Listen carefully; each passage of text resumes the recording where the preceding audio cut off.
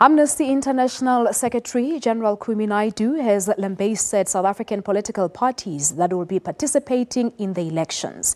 Kumi says all parties have failed to include climate change in their manifesto. He says climate change is a reality that cannot be ignored.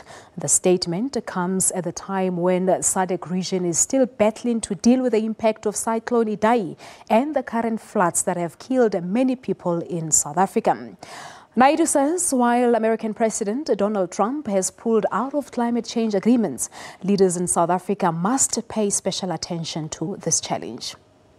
It is sad that too many of our political leaders will wait until our backs are completely against the wall when our options will be fewer, right?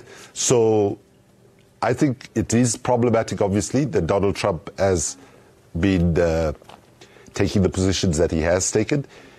Actually, so far, in material terms, it has not had an impact because people don't realize that you can't just get out of a pact as fast as that. In fact, the US are in right until 2020, when the next election happens in the US.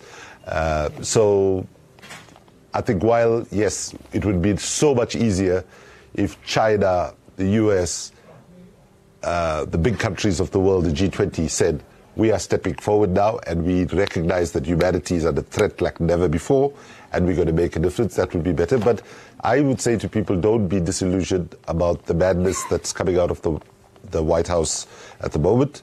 I think it's only a matter of time where even Fox News will not be able to protect the lies around the realities of climate change that they've been peddling in support of Trump over the last 2 years plus.